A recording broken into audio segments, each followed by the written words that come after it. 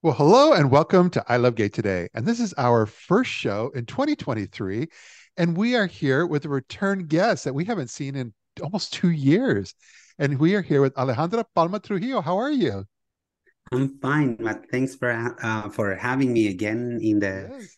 in the show. I'm really happy to be part of it. I had such a great time the first time we connected and how we met and everything we talked about back then was all about the world of LGBT travel and especially not just LGBT travel, but how it ties in with Latin America. And you're from Chile, and Yeah. but you're still very active in the tourism industry still, yes?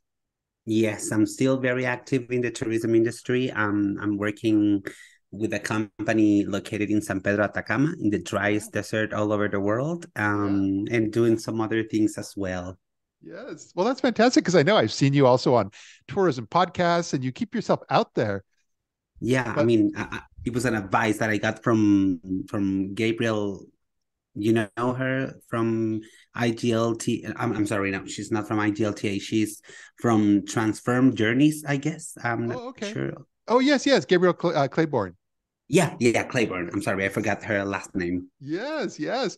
But no, I know because that's the whole thing is that you're in the world of podcast tourism and you have a lot going on. You have a new podcast and it kind of Yeah, ties into some of the changes that you've undergone over the last couple of years. Tell us a little bit about that. yes. Thank you very much for the space to talk about this. I would like to start by saying that at the beginning, because you know that I remember that the first time when we got together, we were just like mainly talking about the LGBTQ community travel for Latin America, as you said. But I already had planned in my head to start the transition because now I'm Alejandra officially, and I think that one of the things that I felt like I owe you on that talk was just this truth because I knew that it was coming. Yeah. And since the very beginning of my transition, I started to take some notes about how I could recognize some different episodes of my life on a trans person life that I felt that they were really challenging to me. Yeah. So my podcast is dedicated to speak about this, to highlight those problems, and then there will be a final conclusion from my side explaining how I think that we can overcome to all of these conflicts, which is mainly looking to try to be heard, of course, by the community, but also for parents. I think that one of the things that we've seen every single time that we have any kind of problem with raising or discrimination kids, because I don't know why no one believes or remember that LGBTQ people also exist when they're really young. Yeah. It's to make this connection to understand like we can avoid this, we can Yeah. avoid this sad part of the history, so let's do that. Yeah. But you're producing it not only in Spanish but in English too, right? Yes, that's true. I decided to make an English and a version of Spanish because I wanted to be, as you said, I'm trying to be more exposed so I can be more connected with the community and the travel industry, but also linked to the LGBTQIA plus community members. So we can have these two items combined because I have been working in tourism more than 10 years ago already. Yeah. I'm about to turn 31 by the end of January, actually. And I want to mix this with my own experience because I'm a professional of the tourism industry and I am also a trans woman. And I'm also an activist right now. I'm doing a lot of other things just to keep working on that line. And I think that I can mix them at some point. And that's Yeah. exactly what I feel that it would be really interesting. Yeah. Well, it's also interesting. In years past, companies would come to me and say, "Oh, I want to reach transgender community, and what magazine is out there, what website?" And all these years, there really has never been a magazine, a print magazine, nor any like large website that's dedicated to this community. But over the last maybe say 5 to 10 years, the world of social media and the community that's put together has really like when it comes to the transgender community, I find it's overwhelming sometimes, like how much content, how much inspirational messages, and so how much is out there. And I think it's a great opportunity for you to be a part of that. Yeah, I mean, especially now that we can see that all the messages that we get from the companies that, for instance, I know that in the States it's way more different than what we face or live here in Chile. And I'm trying to embrace this huge message to everyone. That's exactly what I'm being so out loud saying. Like, people in Chile who is trying to create like inclusive environments for work, for any kind of places, but they forget that on the creativity process, they forget to include us. And it's the Yeah. thing that we've seen, that it's always been this huge trouble that people is trying to make products or services dedicated to our community without having us on board. And they are trying to make this idea or what they think how we are.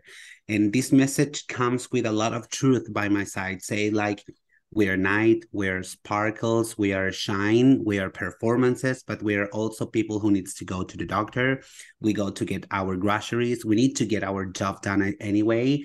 We Yeah. have some happy days, we have sad days, because we are like any random human being. And Yeah. that's exactly what I'm trying to put together as a connection on this podcast. Like, I know that the beginning may sound like you're just talking about the troubles that you face, which is true because it's exactly what I'm doing. But I'm trying just to recognize them so people Yeah. can see, oh, so this is dangerous for this stage of your life and how you should take care of. But every single time that I have the chance to speak with a company to explain all these things, what it's really interesting to me is that people, it's like so ready to say like, oh, poor you, Yeah. life has been so hard. And I'm like, I'm kind of done with it. Like, we don't need that everyone comes together to give us a massive hug. Like, we just want to work. We just want to get our things done, and not having so much unnecessary time Yeah. explaining or trying to convince people of things that we don't have to convince anyway. So Yeah. No, well put. By the way, on a side note, because you're in the tourism industry and the messaging you have there, you know, IGLTA is going to be in San Juan, Puerto Rico in this year. I think it's October. And I don't know if you have any plans, but I think it would be great for you to be able to see if you can get on stage and tell some of this story as well.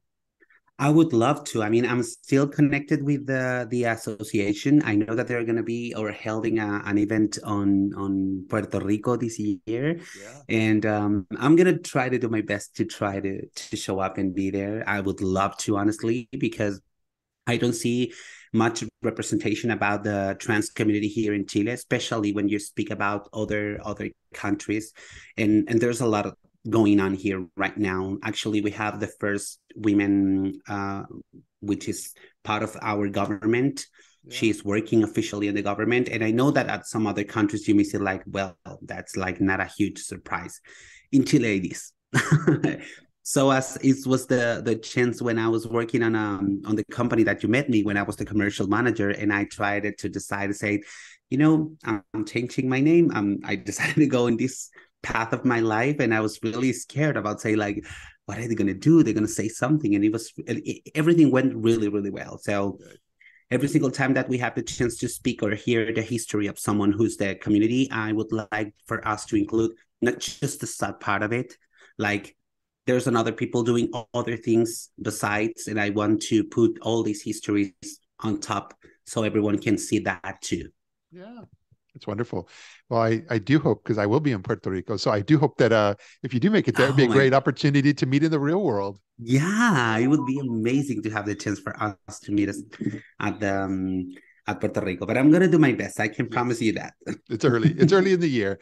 But no, I think it's amazing that I'm so glad you were able to kind of be here and just share a bit of not only your story, but also, what you're up to. And I'm going to make sure when we post this video, I'm going to make sure the links to not just your social media profiles, but especially the Spotify link for this for your podcast will be there as well. Yeah, I would really appreciate it. And for anyone who can hear the message or maybe try to get a connection with me, not just because I'm Alejandra, maybe just because I come from a country which is Chile, Yeah. and it's not that much famous, and someone wants to get some kind of report reality or wants to hear our version of how things are being done in here, I'll be more than excited and happy to share this with anyone out there.